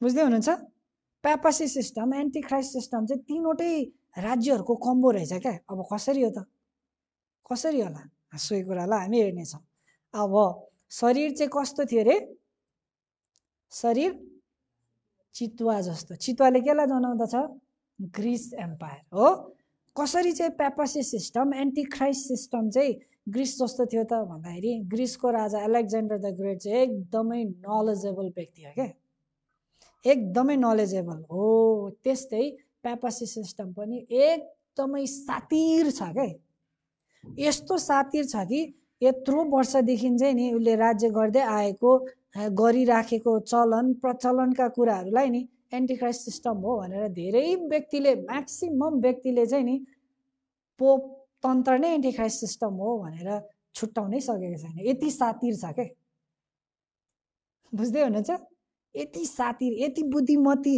यति बुद्धिमान तरिकाले चाहिँ नि एन्टी क्राइस्ट सिस्टमले चाहिँ नि राज्य गरिरहेछ क्या अनि अर्को कुरा आँखा दिएको छ भने आँखा थियो नि त होइन र एन्टी क्राइस्ट सिस्टमको के थियो आँखाले के कुरालाई जनाउँछ ज्ञानलाई त्यो चाहिँ परमेश्वरको ज्ञान होइन तर वर्ल्डली ज्ञान क्या संसारिक ज्ञानमा पनि चाहिँ प्यापसी सिस्टम चाहिँ यति अगाडि छन् कि रेड ह्यान्डेड भन्छ नि होइन रङ्गे हात चाहिँ नि मान्छेले पक्र्नै सकेको छैन क्या यति सातिरदार छ हो यो चाहिँ ग्रिसको शरीरले चाहिँ यो कुरालाई जनाउँदछ बुझ्दै हुनुहुन्छ अनि अर्को कुरा हात चाहिँ कस्तो थियो अरे भालुको जस्तो हो भालुले के कुरालाई जनाउँछ मिडो पर्सिया अब कुन तवरमा चाहिँ प्यापसी सिस्टम चाहिँ मिडो पर्सिया जस्तो थियो त भन्दा मिडो पर्सिया भालु भनेको चाहिँ यस्तो हो जसले चाहिँ एकचोटि समातिसकेपछि चाहिँ नि भालुको पन्जाबाट चाहिँ निस्किन सक्दैन मान्छे भालुले समात्यो अथवा पन्जाले दियो भने मान्छे चाहिँ के हुन्छ खतम हुन्छ त्यस्तै एन्टी क्राइस्ट सिस्टम प्यापसी सिस्टम यस्तो छ कि एकचोटि समातिसकेपछि चाहिँ मान्छे त्यहाँबाट बाहिर आउनको लागि चाहिँ गाह्रो पर्दछ बुझ्दै हुनुहुन्छ अब मुख चाहिँ कस्तो थियो अरे मुख कस्तो थियो सिंहको जस्तो सिंहले केलाई जनाउँछ बेबिलोन एम्पायरलाई अब प्यापसी सिस्टम एन्टी क्राइस्ट सिस्टम कसरी चाहिँ बेबिलोनी एम्पायर जस्तो थियो त भन्दाखेरि सिंहले चाहिँ के गर्छ भन्दा नि लायनले चाहिँ के हो त किङ्स अफ किङ्स हो नि त त्यस्तै यिनीहरूले त्यही टाइटल लिएको छ क्या राजाहरूको पनि राजा होइन महिमा सबै चाहिँ कसले लिएको छ त पोप एन्टी क्राइस्ट सिस्टमले अनि अर्को कुरा लायनले के गर्छ हेरा गरेर दहाड्यो भने चाहिँ के हुन्छ यहाँबाट 2-3 किलोमिटर परसम्म सप्लेस हुन्छ नि होइन सुन्छ नि हो त्यस्तै एन्टी क्राइस्ट सिस्टम चाहिँ यस्तो सिस्टम हो नि त्यही भएको कारणले गर्दा नि रोमबाट दहाडेर चाहिँ संसारैभरि चाहिँ यसको चाहिँ दहाड चाहिँ छ क्या सुनिएको छ क्या त्यही कारणले गर्दा के छ त जुन ठाउँमा जानुहोस् जुन मण्डलीमा जानुहोस् एन्टिक्राइस्ट सिस्टम नै छ। किन यस्तो दहाडेको छ कि त्यहाँबाट होइन 539बाट दहाडेको कहाँसम्म आएको छ त भन्दा अहिलेसम्म र संसारैभरि चाहिँ सुनिएको छ क्या। यसको प्रोक्लेमेसन भन्छ। एन्टिक्राइस्ट सिस्टमलाई यसरी फैलाइएको छ। जुन चाहिँ ठाउँमा जानुहोस्, जहाँ जुन कुनामा जानुहोस्, रोमन क्याथोलिक चर्च पाउनुहुन्छ, बरु अरू चर्च पाउनुहुन्न होला। र अहिले जति पनि कुराहरू छन् एन्टिक्राइस्ट सिस्टमहरू नै मण्डलीमा छ। किन? शेरले दहाडेको कारणले गर्दा। टाढो टाढोसम्म सुन्छ नि होइन, हो संसारको एन्डसम्म चाहिँ सुनिएको छ। अब कसले शक्ति दियो त? कसले शक्ति दियो? ड्रागनले दियो भनेको छ क्या। यो ड्रागन चाहिँ के हो त? 7 अध्यायमा, दानियल 7 अध्यायमा हामीले हेर्छौँ भने चौथो बिस्ट भनिएको छ। तर यहाँनिर चाहिँ तोकेर भनिदिएको छ, त्यो चाहिँ बिस्ट अथवा ड्रागन भनेको छ। हो यो ड्रागन चाहिँ को हो त? रोमन एम्पायर हो क्या। त्यसो भए पेपासी सिस्टमलाई शक्ति कसले दियो? कसले दियो? अब हो रोमन एम्पायरले दियो के हो नि। जस्टिनियन कन्स्टेन्टाइन एम्पायरले के गर्यो? हो कन्स्टेन्टाइन एम्पायर जब आयो नि, आइसकेपछि चाहिँ के भयो? मानिसहरू होइन उनीहरूले चाहिँ धेरै कुराहरू गरेको कुरा पाउँदा, अनि जस्टिनियन एम्पायरको पारामा त जस्टिनियनले के गर्यो? बिसपलाई चाहिँ के नै बनाइदियो? पोप बनाइदियो नि त। पोन्टिफस म्याक्सिमस बनाइदियो नि, अधिकार दियो नि होइन र। त्यसपछिको अर्को एम्पायरले के गर्यो? सिभिल पावर, गभर्मेन्टको पावर पनि दियो। हो कि होइन? हो। त्यसो भए एन्टिक्राइस्ट सिस्टमलाई चाहिँ शक्ति कसले दियो? अथोरिटी, अधिकार कसले दियो? कसले दियो? रोमन एम्पायरले दियो। त्यही भएर ड्रागनले चाहिँ शक्ति दियो भनेर चाहिँ त्यहाँ लेखिएको छ। अब हेर्नुहोस् है, अब 3 पद पढिदिनुहोस् त ब्रदर जोयल। हजुर 13:3। अनि मैले त्यसका टाउकोहरूमध्ये एउटालाई मानव मृत्यु हुने गरी चोट लागेको देखेँ, अनि त्यसको मृत्युसम्म पुर्याउने चोट निको भयो र सारा संसार छक्क परेर त्यस पशुको पछि लाग्यो। अब हेर्नुहोस् है, यो एकदमै हामीले याद गर्नुपर्ने कुरा। 13:3 एकचोटि हेर्नुहोस् त सबैजनाले। म फेरि पनि पढेर सुनाउन चाहन्छु। अनि मैले त्यसका टाउकाहरूमध्ये एउटालाई मानव मृत्यु हुने गरी चोट लागेको देखेँ। हेर्नुहोस् है, टाउकामा चाहिँ के देखेँ रे? मृत्यु नै हुन लागेको, चोट लागेको देख्यो।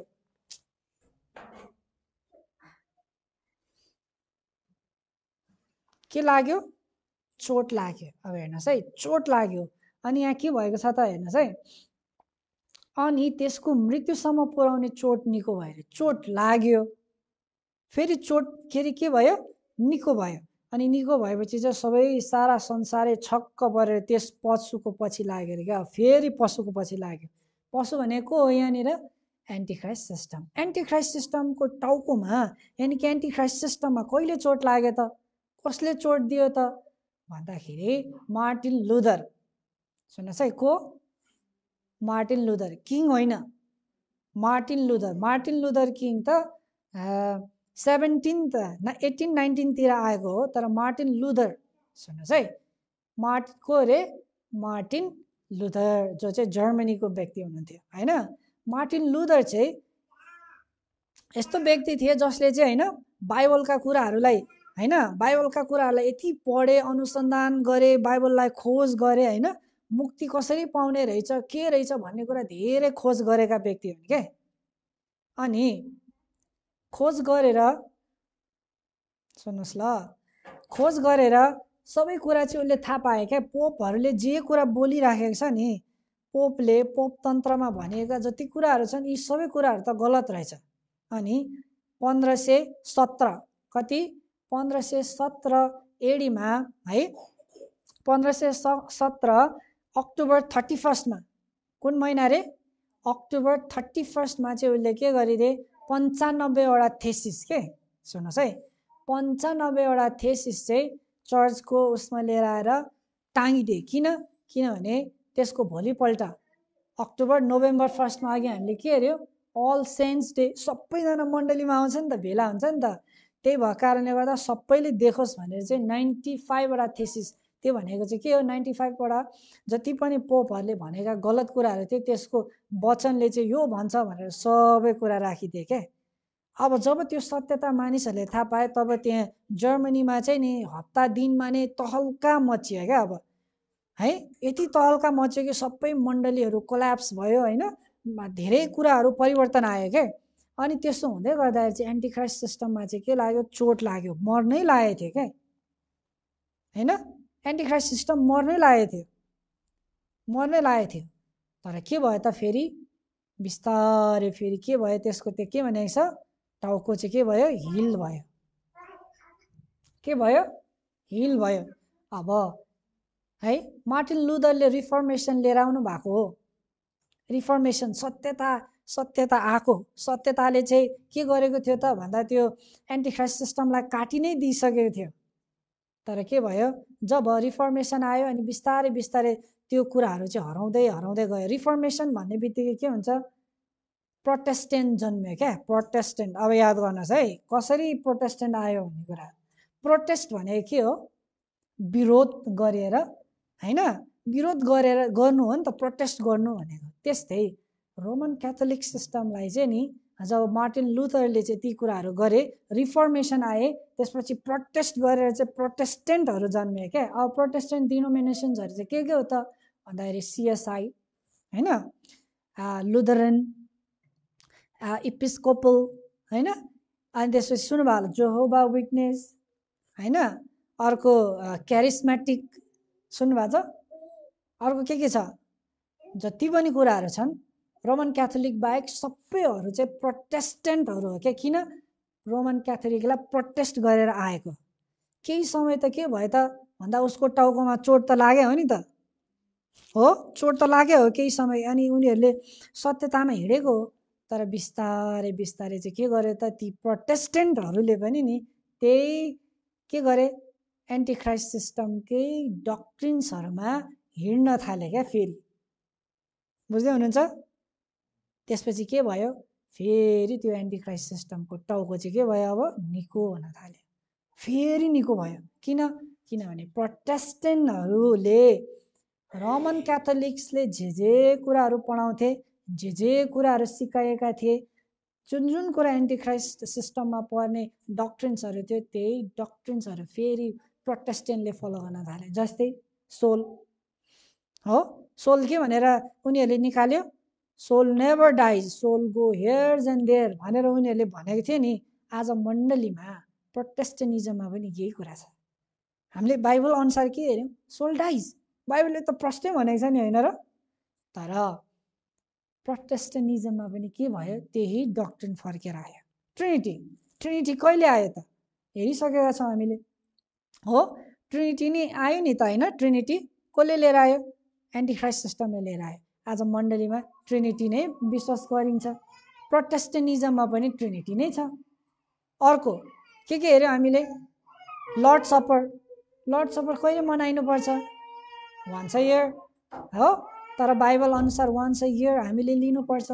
तर प्रोटेस्टेन्टिजममा के भनिन्छ हेर्नुहोस् त, जति पनि कुराहरू छ नि सबै कुरा एउटा कुरा बाहेक बाँकी सबै प्रोटेस्टेन्टिजमले गर्छ। त्यो भनेको आइडल वर्सिप बाहेक सबै डक्ट्रिन्स चाहिँ प्रोटेस्टेन्टिजममा छ।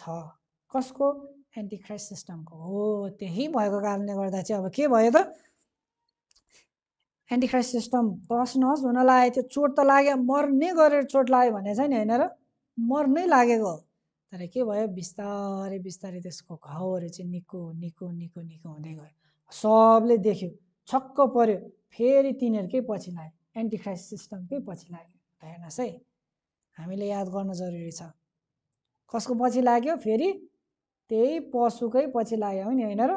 हो यस्तो लेखेको छ।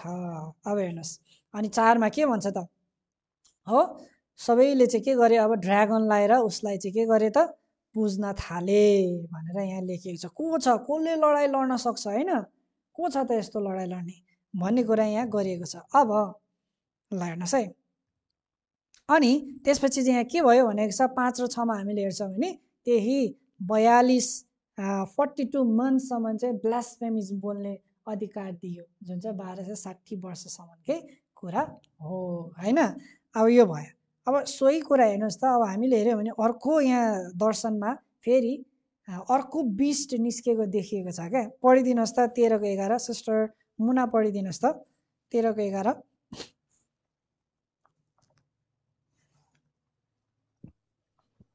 अनि मैले अर्को पशुलाई पृथ्वीबाट निस्कदै गरेको देखेँ, अनि भेडाको पाठो जस्तो त्यसका 2वटा सिङ थिए, अनि त्यो अजिङ्गर जस्तो बोल्थ्यो।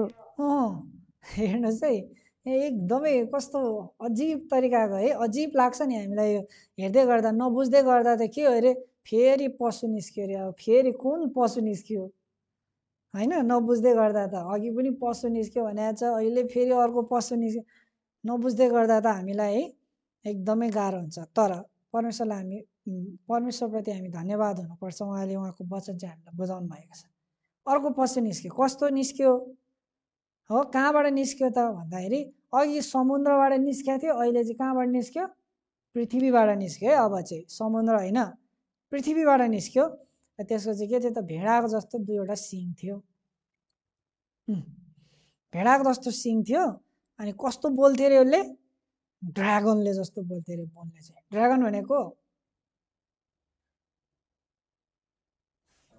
Dragon Roman empire, Roman Catholic system होइन, त्यस्तो बोल्थ्यो अरे। अब हेर्नुहोस् है ल, अब अर्थले चाहिँ जहिले पनि के कुरालाई जनाउँछ बाइबलमा हेऱ्यो भने, रिलिजियस हो र एकदमै रिलिजियस पिपल र अर्गनाइज्ड सोसाइटीलाई जनाउँदछ क्या अर्थले चाहिँ। पानीले चाहिँ जुन पनि व्यक्तिलाई जनाउँदछ, पिपल मल्टिट्युड सबैलाई जनाउँदछ भने अर्थले चाहिँ अर्गनाइज्ड रिलिजियस पिपललाई जनाउँदछ। भनेपछि अर्को यो बिस्ट चाहिँ कहाँबाट निस्क्यो, रिलिजियस पिपलबाट निस्क्यो है यो बिस्ट, ठिक छ। अनि उसको सिङ चाहिँ कस्तो थियो अरे, सिङ थियो अरे बाख्राको जस्तो सिङ। अब हेर्नुहोस् है, अघि नैको चाहिँ सिङहरू कस्तो थियो, एकदमै ड्रागनको सिङ भने चाहिँ कस्तो हुन्छ, एकदमै दर्दनाक र है अरूलाई चाहिँ एकदमै हानि पुर्याउने कुरालाई देख्दछ भने भेडाको सिङ जस्तो भन्ने कुरालाई चाहिँ अलिकति हानि नपुर्याउने होइन, हेर्दाखेरि अलिकति नम्र देखिने भन्ने कुरालाई देखाउँदछ क्या भेडाले चाहिँ होइन र अब यो सिङ भनेको के थियो त, राजाहरू भनेको जस्तै यो पनि, अब यो पनि चाहिँ के हो त, राजासँगै मिलेको छ। यो भनेको चाहिँ को हो त भन्दाखेरि यो जुन भेडा जस्तो सिङ निस्केको यो भेडा छ, यो चाहिँ प्रोटेस्टेन्टिजम हो। सुन्नुहोस् है, को अरे, प्रोटेस्टेन्टिजम, प्रोटेस्टेन्ट डक्ट्रिनलाई जनाउँछ क्या यसले चाहिँ, बुझ्नुभयो, कसलाई जनाउँछ, प्रोटेस्टेन्ट डक्ट्रिनलाई। अब हेर्नुहोस् है, देख्दा भेडा जस्तो देखेपछि कस्तो हुन्छ, ओ विश्वास गर्ने, यसोलाई विश्वास गर्ने, नम्र होइन हुन्छ नि व्यक्तिहरू होइन, प्रोटेस्टेन्ट डक्ट्रिन्सहरू त्यस्तो देखिन्छ नि, विश्वास गर्ने जस्तो।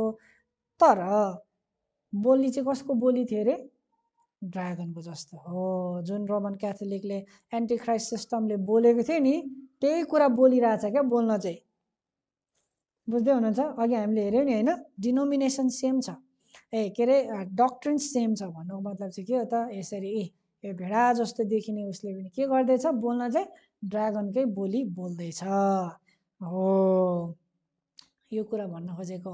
त्यही भएर त नि फरक छैन, फरक छैन।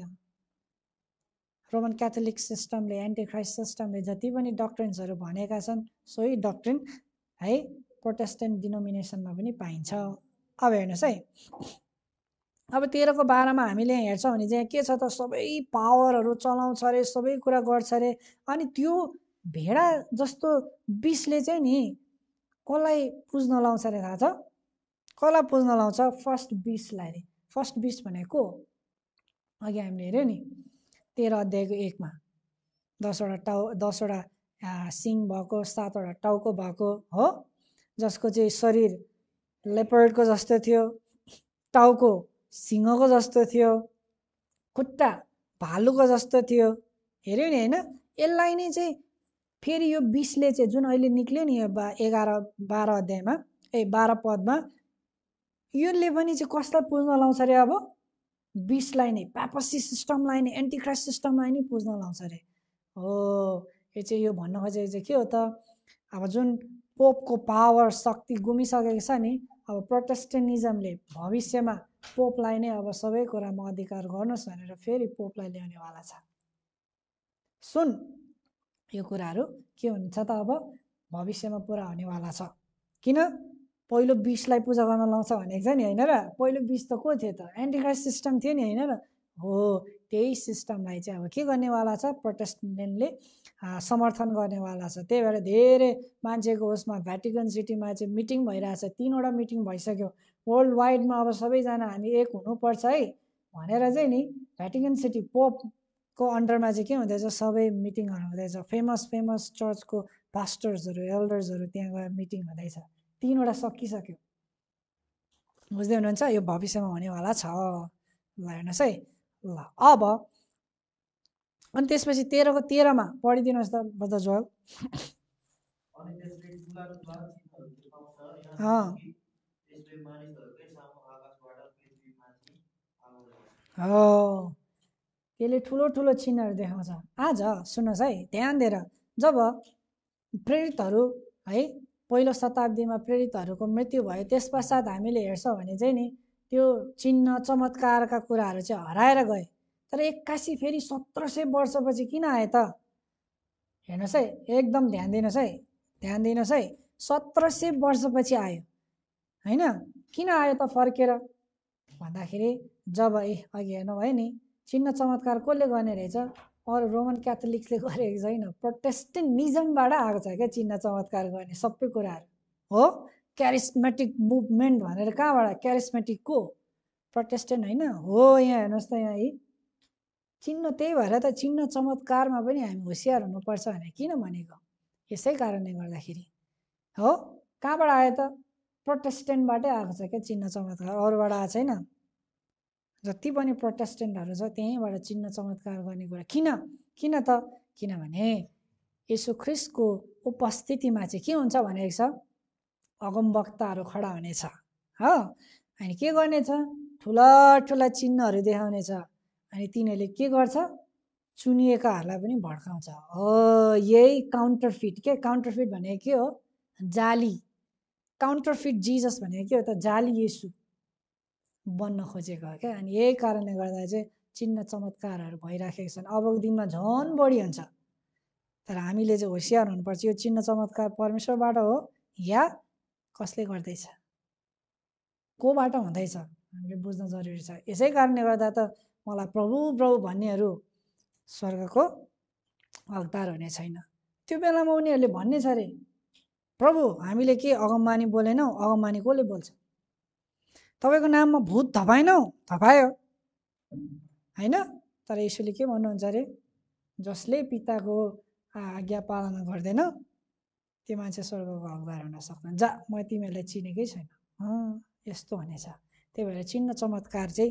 कहाँबाट आयो कसरी हुँदैछ हामीले बुझ्न जरुरी छ अब हेर्नुहोस् है अब यहाँ भएको 14 त्यसपछि 15 पद यी सबै कुराहरू चाहिँ आगामी दिनहरूमा हुने कुराहरू छ किनकि जीवन दिन्छ अब होइन त्यो उसलाई जीवन दिने कुराहरू विभिन्न कुराहरू छन् अहिले जुन सुस्ताको छ नि जीवन नभएको जस्तो छ अब फेरि जीवन आउनेवाला छ त्यो जुन कुरा मैले अघि नै तपाईँहरूलाई भनिसकेको छु यो हुनेवाला छ अब 16 पदमा अब हामी हेर्नेछौँ पढिदिनुहोस् त ब्रदर अमर पढिदिनुहोस् त 13 र 17 पद पनि पढिदिनुहोस्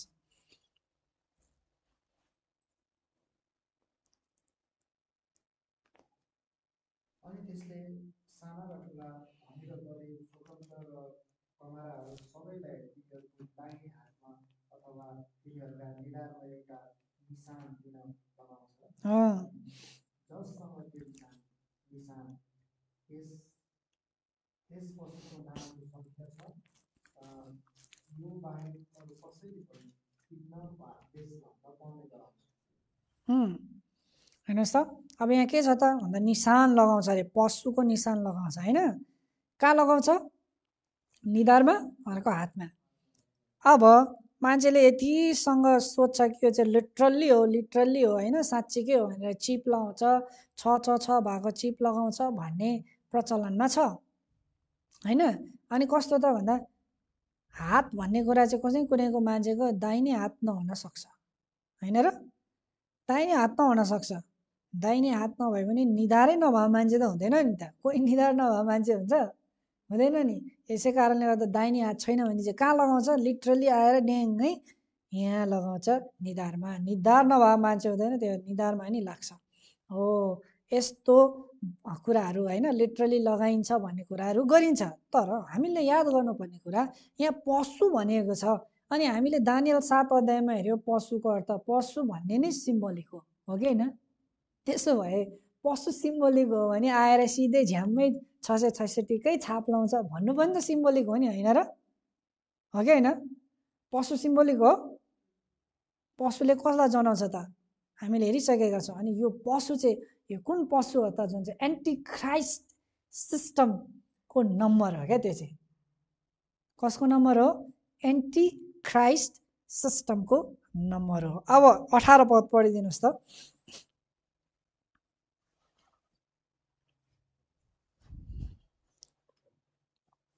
बुद्धि यहाँ छ, जससँग समझ छ, उसले त्यस पशुको संख्याको हिसाब निकालोस्। यहाँ हेर्नुहोस् त यहाँ के भनेको छ? बुद्धि यहाँ छ, हियर इज द विस्डम हो। जससँग समझ छ उसले त्यस पशुको संख्याको हिसाब निकालोस् रे क्या। त्यो पशुको संख्याको हिसाब निकालोस् हो। पशुको संख्याको हिसाब निकालोस्। अनि एकजना मानिसको संख्या हो। किन एकजना मानिस भनेको? किनभने हामीले हेऱ्यौँ नि दानियल के अरे थेसलोनिकी दोस्रो थेसलोनिकी म्यान अफ सिन हैन, सन अफ पर्डिसन भनेर एन्टिक्राइस्टलाई भनेको छ नि हो। त्यो सिस्टमको नाम हो भनेर भनेको छ, संख्या हो भनेको छ। अनि त्यसको संख्या चाहिँ 666 हो। अब यो चाहिँ कसको संख्या हो त? पशुको। त्यो पशुको एन्टिक्राइस्ट सिस्टम हो। एन्टिक्राइस्ट सिस्टमको चाहिँ संख्या चाहिँ कति हो अरे? 666 हो। अब हेर्नुहोस् त 666 अब कसरी हुन्छ? 666 कुन नाममा कुन सिस्टममा छ त त्यो भन्दाखेरि तपाईँले हेर्नुभयो भने पोपको चाहिँ विभिन्न नामहरू थिए हो। 62वटा टाइटल थियो भनेर हेऱ्यौँ नि हामीले हैन। 62वटा टाइटलमा एउटा टाइटल चाहिँ के थियो भने नि विकार विस फिलिडी भने। के अरे? विकार विस फिलिडी, विकार विस फिलिडी। अब यो संख्यालाई हामीले जोडेर हेर्छौँ भने नि ठ्याक्कै 666 आउँछ क्या। यो चाहिँ कुन टाइटल हो त भन्दाखेरि नि यो टाइटल चाहिँ यस्तो टाइटल हो जुन चाहिँ पोपले चाहिँ के गर्थ्यो? पगडी लाउँदाखेरि उसको हो के भन्छ त्यसलाई? क्राउन लाउँदाखेरि पनि त्यहाँनिर नि विकार विस फिलिडी भनेर लेखिएको हुन्थ्यो क्या। र भ्याटिकन सिटीको गेटमै हेर्नुहुन्छ भने पनि त्यहाँ पनि अर्को देख्नुभयो तपाईँले विकार विस फिलिडी भनेर चाहिँ त्यो चाहिँ टाइटलै त्यहाँ गेटमै लेखिएको छ क्या, विकार विस फिलिडी। अब रोमन सङ्ख्याको चाहिँ के छ त? रोमन सङ्ख्याको चाहिँ के हुन्छ त भन्दाखेरि त्यसको भ्याल्यु हुन्छ, म्याथमेटिकल भ्याल्यु हुन्छ हो नि। हामीले पढेका छौँ नि रोमन नम्बरको चाहिँ म्याथमेटिकल भ्याल्यु हुन्छ, अरू कुनैको हुँदैन। यी सबै कहाँबाट आएको हो त? पोप्सहरू रोमन एम्पायरको कुरा हुँदैछ, ल्याटिन शब्दबाट आउँदैछ हैन। यसको सबैको चाहिँ के छ? अर्थ छ नि त हो। अब हेर्नुहोस् भीले के कति हो? 5, आई 1, सी 100 हो। ए को भ्यालु छैन, आर छ, आरको पनि भ्यालु हुँदैन, आई 1। अब यो भिकार विस हो है, यो भी नै हो यो। अब भीको भ्यालु कति हो? 5, एसको भ्यालु हुँदैन 0, टोटल जोड्दा 112। एफ भ्यालु छ छैन, आई 1, एल भनेको 50, आई भनेको आई भनेको 1 1 1। फिलीको 53 आयो, काउन्ट गर्नुहोस् है हो। अब डीलाई 500 भनिन्छ, ईको छैन, के अरे आईको 1 गर्दा 501 भयो। टोटल 112मा प्लस 53 प्लस 501 जोड्यो भने कति हुन्छ? 666 हुन्छ हो। एन्टिक्राइस्टको यानि कि एन्टिक्राइस्टको नाम अथवा त्यो संख्या चाहिँ कति हो त? 666 हो भनेको चाहिँ त्यो चाहिँ एन्टिक्राइस्ट सिस्टमले जुन एउटा टाइटल लिएको छ त्यो टाइटल त्यो सिस्टमको चाहिँ नम्बर चाहिँ 666 भनेको हो। बुझ्दै हुनुहुन्छ? बुझ्नुभयो? ल अब यो हातमा लगाउँछ, निधारमा लाउँछ भन्नुको मतलब निधारमा लाउनु भने के हो त? निधारमा लागिनु भनेको चाहिँ त्यसले चाहिँ माइन्ड इन्टेलेक्चुअललाई जनाउँदछ, विस्डम। अब यदि यो एन्टिक्राइस्ट सिस्टमको हो। जति पनि फल्स डक्ट्रिन्सहरू छ त्यो डक्ट्रिन्सहरू चाहिँ जो कोहीले चाहिँ अब विश्वास गर्छ र त्यही अनुसार यहाँ माइन्डमा राख्छ र चल्छ भने चाहिँ अब उसले के गर्यो त 666 को सिल चाहिँ उसको निधारमा लागिसकेको हुन्छ। बुझ्दै हुनुहुन्छ? सोल, हेल, ट्रिनिटी, लर्ड सपर अरू के पढ्यौँ हामीले? जति पनि डक्ट्रिन्सका कुराहरू छ नि त्यहाँ फल्स डक्ट्रिन्सहरूलाई चाहिँ नि विश्वास गर्यो भने 666 को सिल लाग्छ। हात, अब हातले के कुरालाई जनाउँछ? Helping hand. हामीले हेल्प पढ्दाखेरि पढेको थियौँ, यदि तिम्रो हातले पाप गर्न लाउँछ भने त्यो हातलाई तिमी काटिदेऊ, होइन र? त्यो हात भनेको त हेल्पिङ ह्यान्ड, फ्रेन्ड्स, कति कुराहरू छन् होइन। अब यो एन्टिक्राइस्ट सिस्टमलाई यानि कि त्यो फल्स डक्ट्रिनलाई है हामीले चाहिँ अब अगाडि बढाउनको निम्ति चाहिँ अब हामीले हेल्प गर्छौँ, केही कुराहरू अब योगदानहरू दिन्छौँ, आफू पनि पार्टिसिपेट हुन्छौँ भने चाहिँ अब के हुन्छ त भन्दाखेरि हातमा पनि अब 666 को चिन्ह लागिने भयो। बुझ्दै हुनुहुन्छ? हो, यो भन्न खोजिएको हो। अब हामीले याद गर्नुपर्ने कुरा प्रकाश 20 को 4 मा हामीले के कुरालाई लेखिएको छ भने नि जसले बिस्ट पशुलाई चाहिँ दण्डवत गर्छ र जसले पशुको छाप लगाउँछ अथवा लागिएको छ तिनीहरूले चाहिँ 1000 वर्षसम्म राज्य गर्न पाउँदैन भनेर लेखिएको छ। पढिदिनुहोस् त सिस्टर रोमी, पढिदिनुहोस् प्रकाश 20 को 4।